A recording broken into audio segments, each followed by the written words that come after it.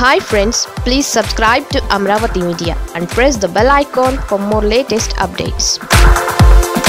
ఛీ ఇదేం పని అడ్డగోలు సర్వేతో అడ్డంగా బుక్ అయిన ఏబిఎన్ ఆంధ్రజ్యోతి. దేనికైనా ఓ హద్దు ఉంటుంది.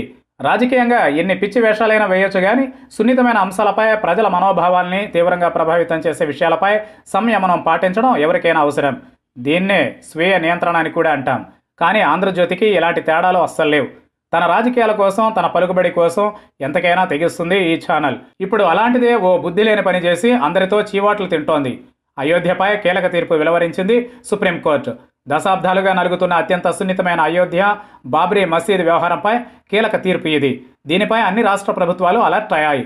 సున్నితమైన ప్రాంతంలో ప్రత్యేక బందోబస్తు ఏర్పాటు చేశాయి. ఎలాంటి అవాంఛనీయ ఘటనలు జరగకుండా కట్టుదిట్టమైన భద్రతా ఏర్పాట్లు చేశాయి. ఇలాంటి కీలకమైన సమయంలో సుప్రీంకోర్టు తీర్పుపై ఆన్లైన్లో పోలింగ్ పెట్టింది ఏబిఎన్ ఆంధ్రజ్యోతి. అయోధ్యపై సుప్రీంకోర్టు తీర్పును మీరు సమ్మతిస్తారా అంటూ సిగ్గు లేకుండా సర్వే పెట్టిన ఈ ఛానల్పై నెటిజన్లు భగ్గుమన్నారు. పరమత సహనాన్ని పాటించే భారతదేశంలో ఇలాంటి రెచ్చగొట్టే సర్వేలు పెట్టడానికి సిగ్గు లేదా అంటూ వరుసపెట్టి కామెంట్లు పెట్టారు.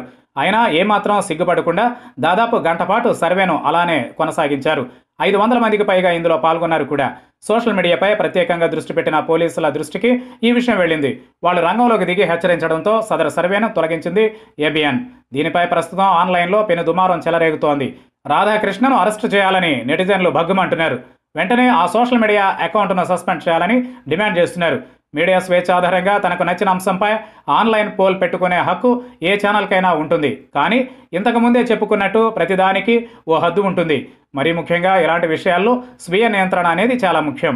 ఏపీ రాజకీయాలపై సీఎం జగన్పై ఇష్టారాజ్యంగా వ్యవహరించినట్లుగానే అలవాటు ప్రకారం సుప్రీం తీర్పుపై కూడా వ్యవహరించింది ఏబిఎన్. ఆన్లైన్లో పెట్టిన పోలింగ్ను డిలీట్ చేసినప్పటికీ ఏబిఎన్పై చర్యలు తప్పకపోవచ్చని రాజకీయ విశ్లేషకులు భావిస్తున్నారు. దేశ భద్రతకు, సామరస్యానికి విఘాతం కలిగేలా వ్యవహరించిన ఆ ఛానల్పై చర్యలు తీసుకునే అవకాశాలు ఎక్కువగా ఉన్నాయి.